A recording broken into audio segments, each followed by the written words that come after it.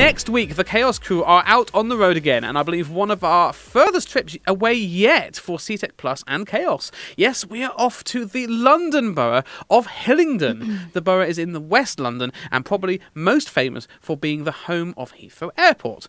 Also, did you know that James Corden, Ronnie Wood and former England football manager Glenn Hoddle were all born in Hillingdon? No, I'm not that smart, sadly. I have got that in front of me. Anyway, there you go. A bit of celeb gossip for you there. Love to see it. Love to see it. And we are really, really pleased to be joined by Elaine King. So she's an integration manager with Seetec Pluss Hillingdon, and she's not just an integration manager, as next week she's also going to be a Chaos TV co-presenter. Went to start talking about your one, and for the Hillingdon Feeling Good event. Welcome, Elaine. How are you doing today? Hello, Elaine. A bit nervous, but I'm great, thank you. Well, you're going to have to get used to it now, aren't you, if you're going to be doing that? I think so, yes. It's been a long time. I haven't done anything like this. That's so exciting, though, isn't it? There's so much to do. So, Elaine, could you tell us a little bit more about your role and what that involves? Oh, where do I start? When I joined Seetec Plus, that was just in June last year, I was told by my director, operations director, it's a blank canvas, just make it work. So I don't really know London in terms of that side, Hillingdon at all. I'm technically from Birmingham. So the first thing I did is, I thought, let me do some research. Let me look at the demographics, the labour market. Let's look at trends. Let's look at the social issue. And then I started to realise it was a wonderful, diverse location. There are 22 wards in Hillingdon, which is huge, 309,000 residents. So I'm thinking, okay, now where do I go from here? So I started to develop like a database with all of my businesses, my voluntary organizations, and I started to actually do something in 2021, which is to reach out to them face to face with precautions, of course, because, the pandemic, etc., was all on. And they were really glad to see me. And one of the things I did is spend a lot of time talking to all of the different business, the voluntary organizations. And I did a lot of listening to find out what it is that they wanted to do. And so what I did then is just to get to know them. And I figured, I started to understand Hillingdon, what the challenges were. I figured, how can I connect Seetec Plus as a brand? Because we have a great brand. Even if I say so myself, it's a wonderful company to work with. They're knowledgeable, they have experience, and it's a national company, so they have a national reach. So this is where I touched base with my marketing. And as you know, we have a fantastic marketing department with Geraldine and Beth, really knowledgeable people. And we put our heads together.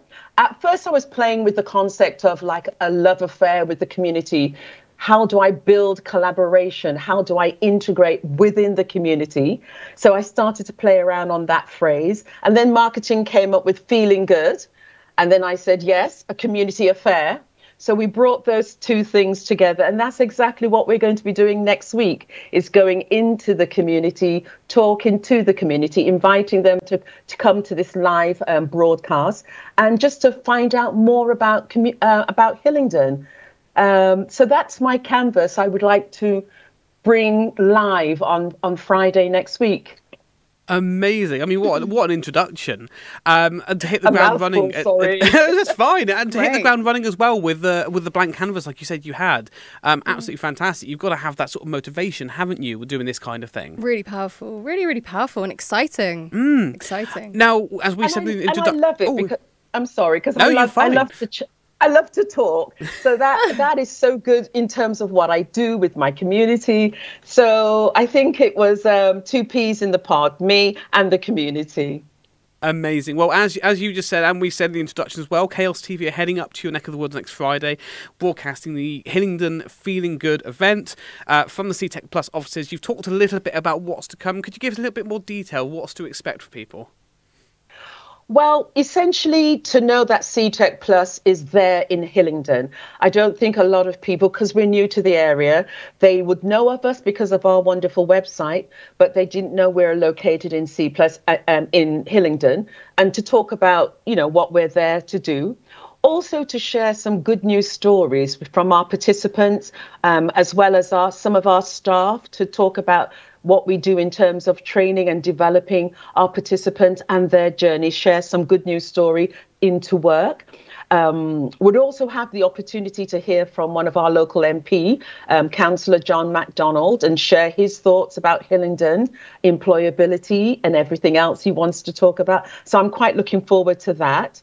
And one of the great things that I don't think a lot of people are aware of, on June the 25th, it's a special celebration for the armed forces, and Hillingdon has the largest number of serving armed forces personnel of all of the London boroughs. So there's over 800 service people and families based in Hillingdon. I didn't even know that until I got to work with the people in Hillingdon. And as you know, so technically, the 3 armed forces are represented in Hillingdon. So that's a wonderful opportunity. We're still knocking on the door of Sir Ray Puddifoot, who's also the Air Force champion, and see if we can get him live to come on live and talk to us about that. But it's wonderful to know that this rich, diverse culture and armed forces and everything else resides right in the heart of Hillingdon. So that's what they're going to be looking forward to hear and discuss as well. Oh, amazing. So good. That is just, and it's great to hear that you've been kind of connecting with all the local people, because sometimes I feel like you can hear from charities about what they do, or just groups of people about what they do and things, but you don't get to hear directly about the people all the time, do you? So how exciting is it that you get to, I would never have known that Hillingdon had the biggest armed. Yeah, that's quite a number. Yeah. It is huge. And, these are service people who's done so much for the country. And there's so many unsung heroes. And it's going to be a wonderful opportunity to know. And it's education as well. I mean, I didn't know anything like that until I did the research. So I'm really looking forward to giving that a push. As well as speaking to our training providers, our specialist providers, those people who help us with our participants with their journey into work. So it's going to be exciting. Quite a few personalities we're hoping to showcase as well. Amazing. So you mentioned that Hillingdon is a relatively new area for Seetec Plus. What would you say are some of the challenges that are faced within this community?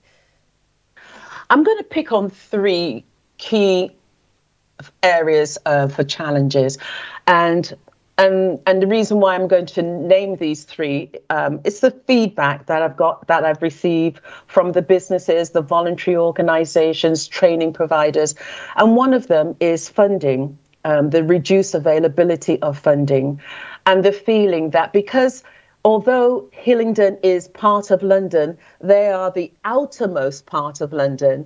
So they feel like the inner London receive more of the funding. That's one thing in terms of funding. Another area of concern, I would say, is back in the day when the government gave the different organisations, they gave them grants, and you would get X amount of thousands of pounds over a period of time. So now it's all about contracts. So they have shifted the risk of the provider, shifted the risk to the provider, and it's all about payment by results. So a lot of the voluntary organisation training providers, they feel pressure to act as a business to generate income and take on contracts, while their workforce oftentimes are from volunteering, and therefore they're maintaining that third sector principle and ethos of caring and nurturing, but yet the contracts are all about development, payment by results, showing proof of performance. So the funding aspect is really critical and of concern to a lot of the people that I've integrated with. The second thing is healthcare. The local authority there, they are really trying to do a great job in terms of providing for a lot of baby boomers like myself. And so there's an aging population, as you can appreciate, and it goes back for, as I said, the veterans that from the war, a lot of them are now, maturing. So they have that to be mindful of. And so they've come up with over the next 5 years, up until from 20 to 2025, looking at how they can provide for the elderly population. A lot of the research have shown that the mortality rate is much higher as compared to the other parts of London. The cancer diagnosis or diagnosing cancer in the early stages, it's lower. Physical activity among the older population in Hillingdon seems to be lower. And they have higher incidences of tuberculosis and things like that. So therefore, they've put together an organisation, which is the Hillingdon Health Care Practitioners. So the GP Confederation, as well as the National NHS Foundation Trust, to look at ways of improving the health of the residents within Hillingdon. So healthcare is an issue and very important and very high on the agenda of the local authority.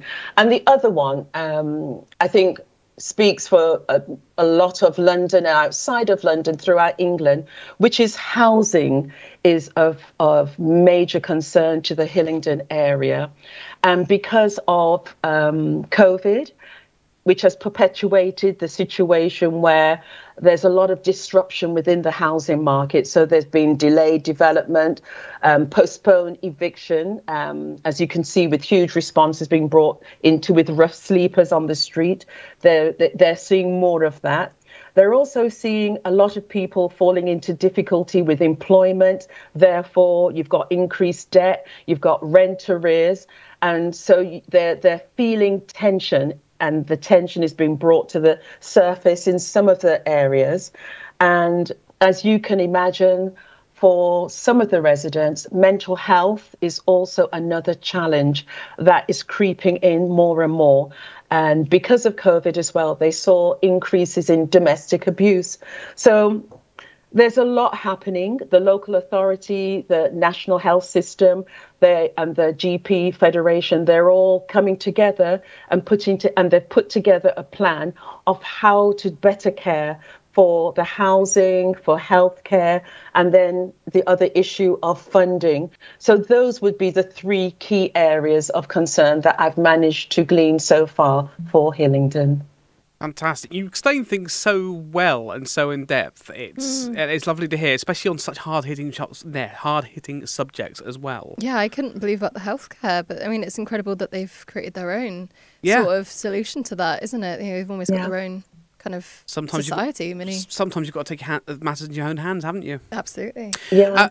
Now, you mentioned a lot about obviously the rich, diverse culture in Hillingdon, which is fantastic. There's many organisations that have sprung up to support diversity. Could you tell us about some of these? There's a lot happening in terms of diversity in Hillingdon. I think a lot of what I have researched, my background is also marketing and research, and I found it very exciting to know that these things are there by doing the research, but actually going into the community. And it's surprising the amount of people who were just eager to talk and to realise there's a company like Seetec Pluss in Hillingdon willing to listen to them. And these are small organisations. I've spoken to people from the Asian Women Association. They're doing a lot of activities for their culture. And one of the things I need to prefix this by saying that my research also showed that the changing is happening in terms of the demographics. The last statistical information 2020 shows that it's 49.8% of the BAME background, Black, Asian and minority. So it's like a 50-50. And this is where you're getting the rich cultural diversity coming forward. I've actually met leaders of the Somalian, West London Somalian group, and the exceptional work that they're doing in Hillingdon. They also have organizations that deal with refugees, because one of the things that was brought to my attention was that quite a few of the refugees are being placed in Hillingdon, and therefore the whole concept of ESOL that is needed, work, housing, everything, healthcare, everything we talked about is now becoming on a bigger scale, because they now have to also take care of refugees coming in who are also finding a very welcoming, rich, diverse culture within Hillingdon. And I actually can go on and on and on about the different organizations. The food banks, they're doing fantastic work. They're the Salvation Army.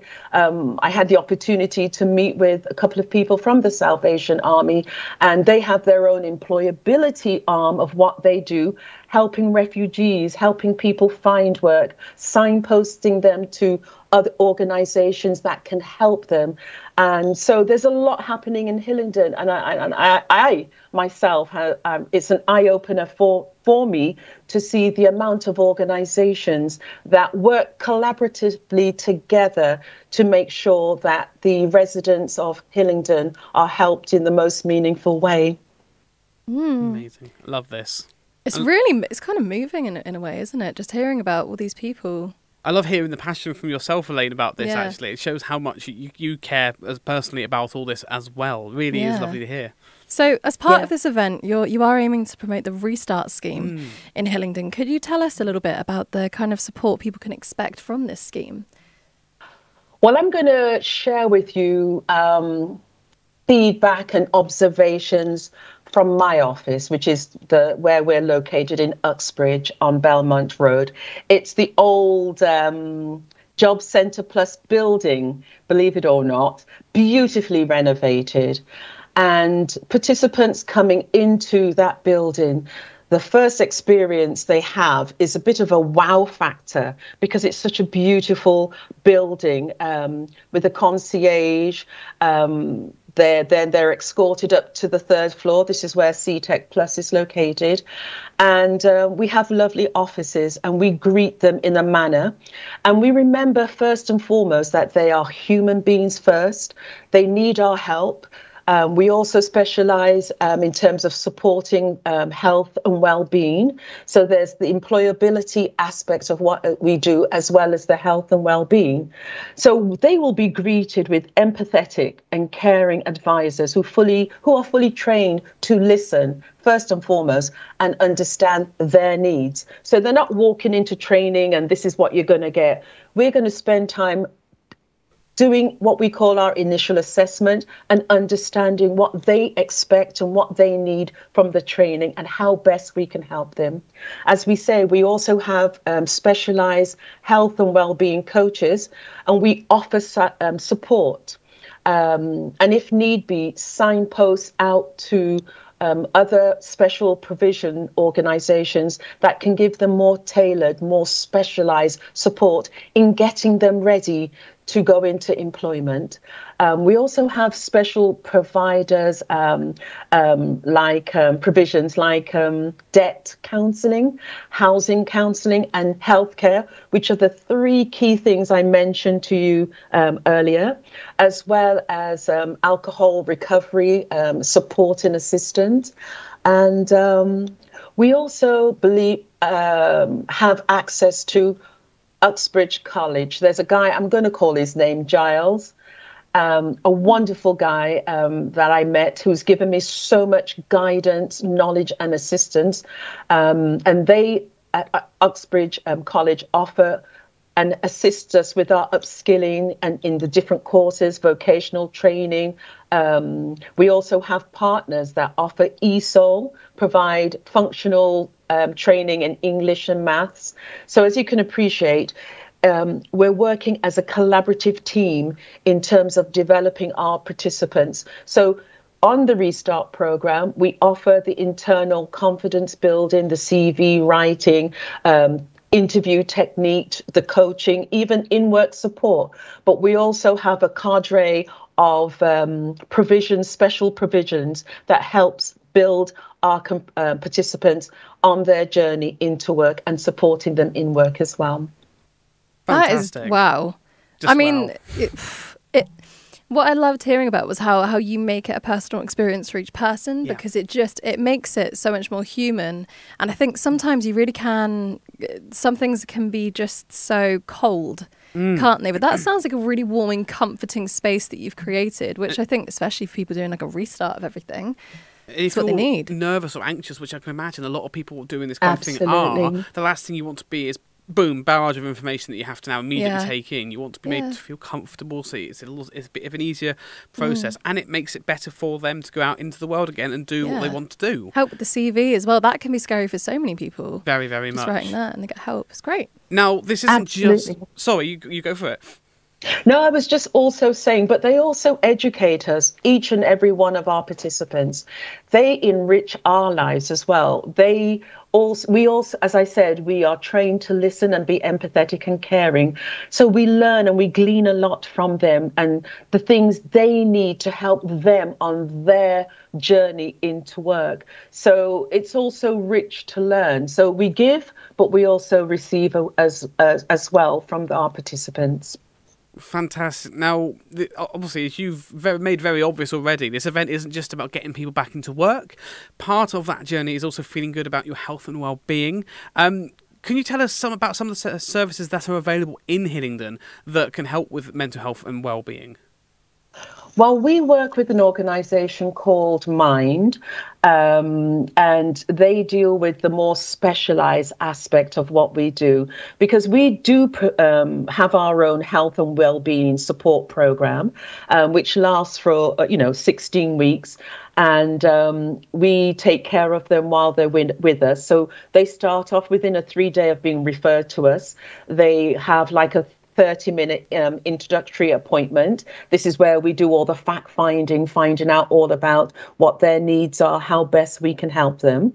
And then within like 10 days or so, we can refer them to attend face-to-face initial health and well-being sessions. And we also have 2 wonderful workshops. The first one is our health and wellness group workshop, and that occurs like every 2 weeks at Uxbridge office, at our Uxbridge office, and that occurs on Wednesdays between 11 and 11:30. And we deal with issues and topics like food and mood, because as you know, good nutrition is critical to our mood as well. Activity and movement, managing stress, sleep, developing resilience and well-being. So that's a really helpful workshop. We have another support group, which is our peer-to-peer support group, and that occurs every 2 weeks at our office as well. And we offer participants the opportunity to get together as a group. So you have like a group of like-minded people sharing, and it's a non-threatening environment. And as you know, in terms of learning anyway, peer-to-peer is also a very good tool for learning and to share and to bring people out of their shell. And you'd be surprised, the person that came in on day 1 that would sit in the corner and have hardly anything to say, in week 2, 3, 4 or 5, they actually say, we have friends. I look forward to going to this particular group because I can meet with my friends and we can talk about things that affect them both. So that's a very good work group support group to have. And it's done very informally over tea, coffee, biscuits, very kick back and laid back. And it's all about chatting, interacting, and really just having a good time with each other. That is just great, isn't it? Good. And we really hope that it goes amazing, that it's successful, and that people again make friends. Because people get lonely, as we've learned with our new grant that we've got. Very lonely. It's great. So great to see that things are happening with that. So now that we've kind of covered all the bases, would you like to tell everyone and the viewers how they can tune in, how they can watch this? Well, most definitely. On Friday between 11 and 2 p.m. You can watch on Seetec Plus and Plus Facebook, or they can go directly to watchchaos.tv and watch chaos.tv. And you know, it's going to be a wonderful opportunity. And I also think that they can also take the opportunity to make contact with myself at Seetec Plus in terms of any of the organizations. I'm more than happy to reach out to assist wherever I can in informing those partnership and collaborative events, because this is only the start of what I hope will continue in terms of the different types of event that we'd like to put forward in Hillingdon. Fantastic. Amazing. I like that. You've got good big plans for this and obviously the road ahead. Elaine, it's been lovely chatting with you, and hopefully we can have you on in future. I'm keeping massive fingers crossed and hope everything goes well in the event in Hillingdon. It sounds like you've got everything covered. You must be quite busy. I hope you're managing your stress well. You know what? It's been very busy, but it's good stress. It's not bad stress. Oh, that's And great. I find that I am charged. I can feel the adrenaline going because I literally wake up every morning just to do a little bit more towards getting this event on the road. So I myself and my support of my staff and my director and the marketing department, everybody's pulled together so wonderfully to make this a reality. So I'm really looking forward to it. Elaine King, lovely to have you on the show. Thank you very much, and hopefully we'll see you again soon. You're most welcome, and thank you so much. Have yourselves great days. Will You too. do. Bye. Thank you very much. Okay, bye-bye. Isn't she lovely? She was amazing. That was such incredible stuff as well. Like, really. She's really done her research into everything. It's so much. Like, it feels like she's just paraphrased everything we do here at Chaos. Yeah, so for sure. so much. Yeah. And there's so much more as well. Again, a big thank you to Elaine King.